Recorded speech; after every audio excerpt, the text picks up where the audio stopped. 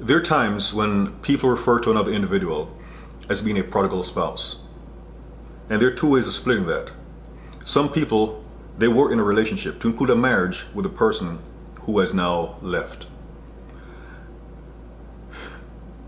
And by the way, a prodigal is truly a person who spends wastefully.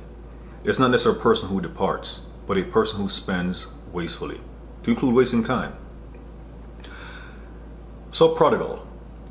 The person may or may not be a quote-unquote prodigal. If you're in a relationship before, sometimes a person who leaves is a person who was meant to leave, because you're never truly meant to be together. And calling the person a prodigal is slanderous, because it's like a person escaped from a prison, and the person who set the individual free was God himself. And then to try to assign a label on the person as being a prodigal after God has set the individual free, and now the person is closer to God than he or she would have ever been with you. In 1 Kings 16, it speaks about Ahab was a wicked king, but how he got worse after he married the woman Jezebel, the daughter of Ethbaal. So in some cases, things will end so a person can truly draw closer to the Lord. In 1 Kings 11, Solomon had married many women. And being married to 1,000 women wasn't really the issue. The main issue was some of those women served other gods.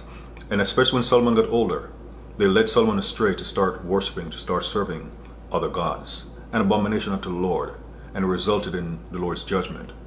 Solomon would have been better putting those women away than to keep them around and go down the path of serving their gods.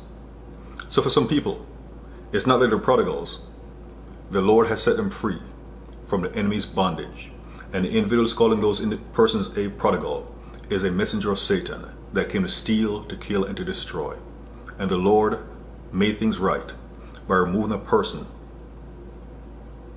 from what is prophesied about Isaiah 49, the lawful captives. The Lord set the quote-unquote lawful captives free from what may have been a lawful yet ungodly situation.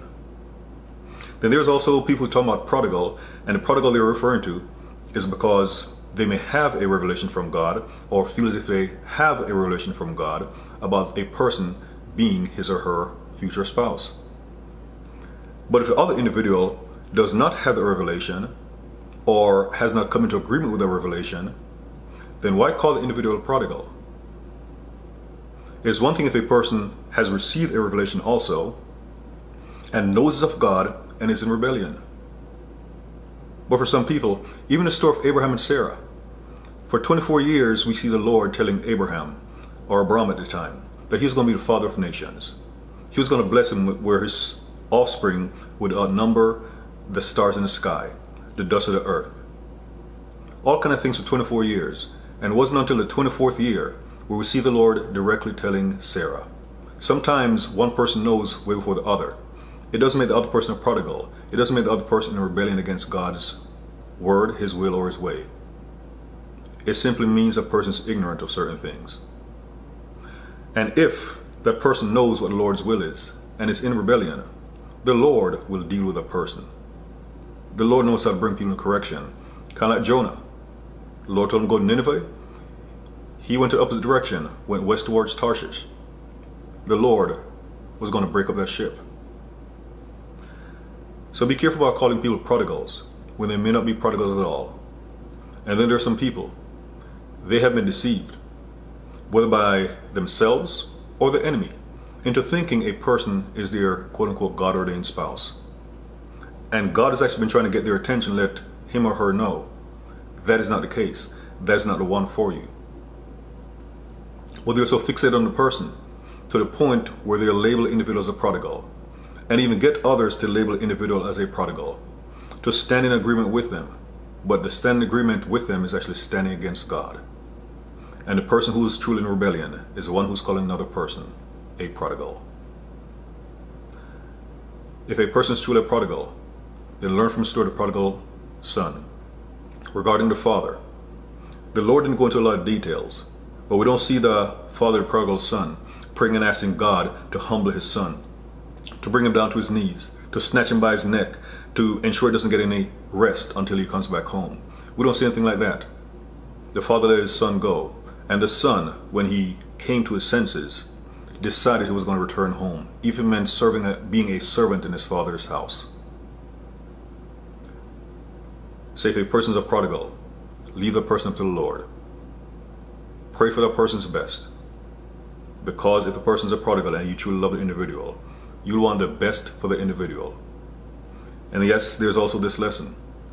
If a person is truly what is being described as a prodigal, there are times you may be trying to save that person from certain things.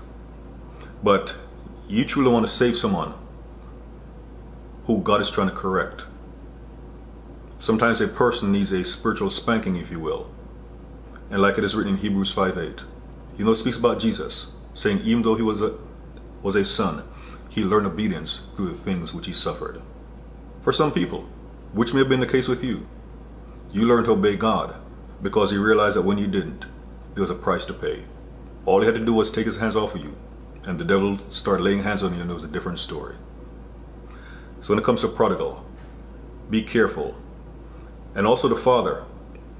When the prodigal son returned, the father's house wasn't run down. Things kept on going. So if you're waiting on someone you're calling a prodigal, ensure you keep your house in order, keep your life in order, that you're in obedience to God. You're doing what he wills. Because you may be calling someone a prodigal. In a sense, based on how people are using the term, you're a prodigal also. Because your life is centered around another individual. And that individual is not Jesus the Christ. So I pray this message blesses you and bring correction, order where there's disorder, and draw you closer to the one who loves you more than anyone else, and that is the Lord Jesus Christ.